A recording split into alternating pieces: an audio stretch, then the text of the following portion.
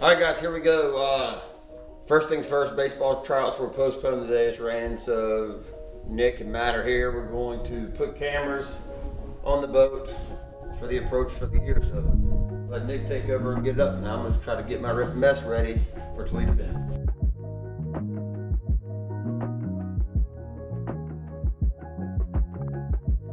All right, so like you said, we leave in 4 days for the first time of the year. And so part of what we're going to be doing is getting content constantly. So we're going to put 3 of these guys on the boat. We have a couple of challenges here, a couple of things that's going to make that difficult. One, we want to make sure that we're out of the way because I don't want to interfere with anything that Hank is going to be doing while he's fishing. I don't want to mess up his flow state at all. And then 2, we need to make sure that we constantly have power and memory on the camera so that way we can actually get everything done. So for that, we've got these power banks that we're going to be attaching as well. So that's kind of the mission today, is to get this stuff attached, get it to a point where it's out of the way, where it's not going to affect him being a professional angler. And yeah, that's where we're going to go from there. We'll check in a second.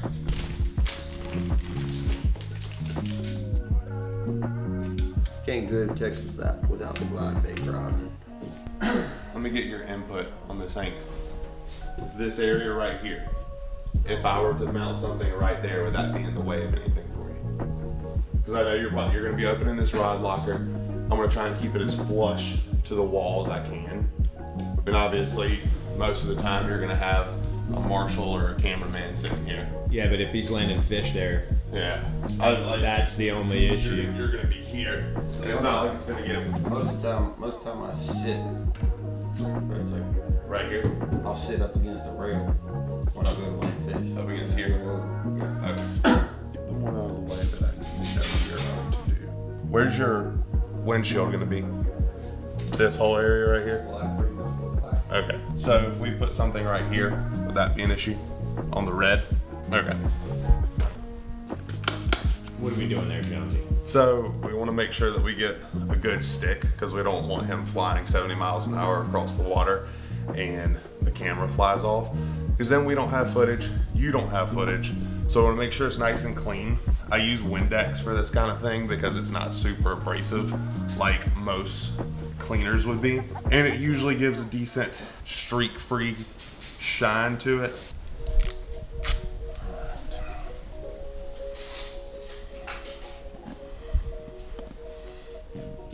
All right, we'll let that sit for about a minute before we start trying to mess with it.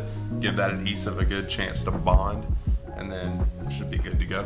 Come look at this mount. This one's gonna be significantly more versatile because this way we have 2 angles. That way if we need to, this bad boy can become a face forward or a face back angle, and we can always have one pointing up towards the front. So I like that. And these are pretty solid. They're not going anywhere.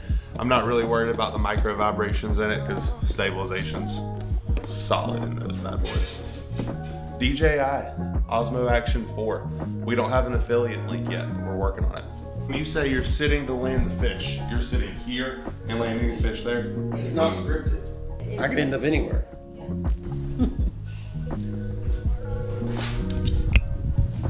I love how he's role playing. Oh yeah, I'm just kind of walking Well, my way no, if through you it. role play like a really big 10 to 9 to 10 pounder, role play that one. That's the one we want to role play. So that, I mean, the camera needs to be as flush as possible against that sidewall. Yeah. You know, that's basically it. Yeah, that's the whole idea. So in our efforts to make sure we don't get in his way, we had to switch up the mounts that we were using to a sideways mount. So that way I can get a little closer to the wall. But I mean, that's the most important thing to us. Like, yes, we're out there to get great content. We want to make sure that the content that we're bringing to you guys, which we have some awesome stuff in store whenever we're on the tour. We want to make sure that content's awesome, but we also want to make sure that Hank catches fish, and we don't want to be a nuisance in his boat, you know? In his landing Yeah. process. I was about to say, if If I'm the reason why he can't yank that 13-pound monster out of Toledo Bend next week, that's gonna be a rough day for me.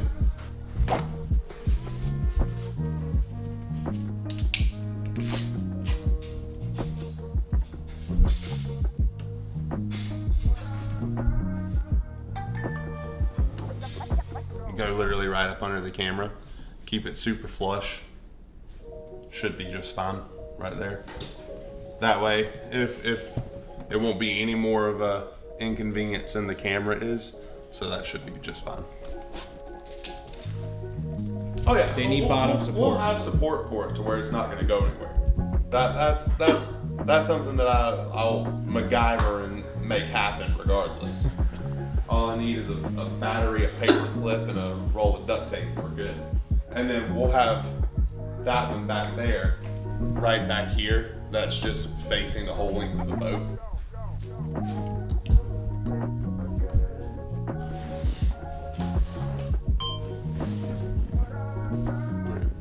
So now we're just testing the field of view of this, making sure we can get the shot that we need.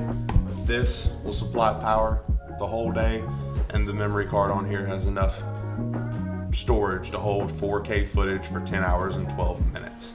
So plenty of footage for everything that we're gonna need on the tour. All right, guys, so here we are, we're done. That's the kind of the camera setup for this year. I don't really like cameras, so I'm gonna see how many I can knock off riding around the lake.